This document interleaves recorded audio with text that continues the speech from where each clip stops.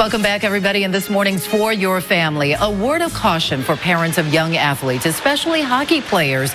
The rate of concussions in children is rising at a dramatic rate. Take a look at this. Some doctors here locally say they are seeing the highest number of concussions in youth hockey players this year than ever before. And the concussion rate for a young player is nearly as high as professional players. Dr. Jeff Mjaanes specializes in pediatric and adult sports medicine at Midwest Orthopaedics at Rush. He joins us here this morning to answer some very important questions on this subject. Good morning. Good morning. Very good to have you here. Thanks for having me. You know, I imagine it is very disturbing for parents of young kids, and I have kids who play sports, to hear these numbers. But what you are really seeing in the explosion of numbers and concussions is in youth hockey players. How young are we talking about? I mean, I've been seeing concussions now down to 7, 8 years of age. So I'll have hockey players come in who are 8 years old with a concussion. And is there a theory behind why we are seeing more concussions? Well, it's a good question. I mean, you know, part of it could be that people are more aware, so they know that when their child does get hit in the head and they have headache or dizziness or trouble remembering things, that they might have a concussion, and so they'll bring them in.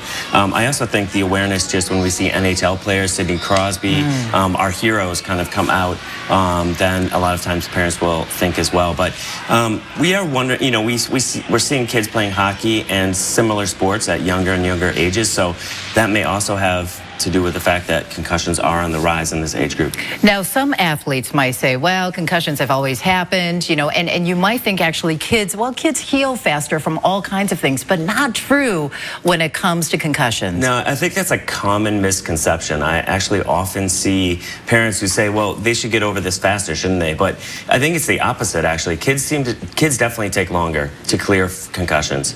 And so where the average adult might take a week or two to actually finish with their symptoms and become symptom-free, kids can take twice that long, if not more. Wow. Okay, so you really have to be careful in terms of putting the child back into playing sports after they suffer from a concussion. Definitely. In fact, returning to sport too quickly is probably the #1 risk factor for developing a complication from a concussion, and that could be either prolonging the symptoms or something that we call post-concussive syndrome, which is symptoms lasting for months, or the dreaded second impact syndrome, where they actually can die on the ice. Wow. Let's talk about the symptoms, you know, something that parents should be looking for if your child is playing. What are some of the signs and the warning signs of a concussion? Well, the most common symptom is the headache, but that's also can be followed by dizziness, and then you can have everything from difficulty concentrating and remembering.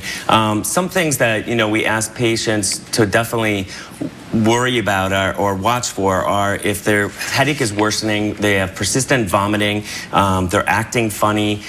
Symptoms just seem to be worsening in that first day or so. They should actually go to the emergency room. Sometimes it could be a more significant injury. And something else I found very interesting when I was doing some research on this and speaking with you is after a child suffers a concussion, it can also impact their studying for schoolwork. Why?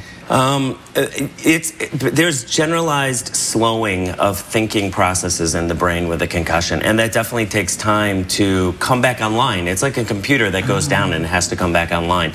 And if you're doing a lot of studying, if you're doing a lot of any mental activity that requires concentration, you actually can worsen your symptoms. And quickly, we do want to mention there is a tool to help families. It's not, you know, it's not the perfect solution, but you do recommend a baseline testing for some of these young players. You know, there are testing that can be done on the computer, and if you're going to do it after a concussion, the best thing is to actually have a baseline before the season so that we can compare apples to apples. Very good information. Thank you so much for coming in this morning. Thank you for having me. All of us should know, especially if you have young kids who are playing sports. And again, about that baseline testing, there is an organization locally offering free baseline testing for young hockey players for the next 2 weeks.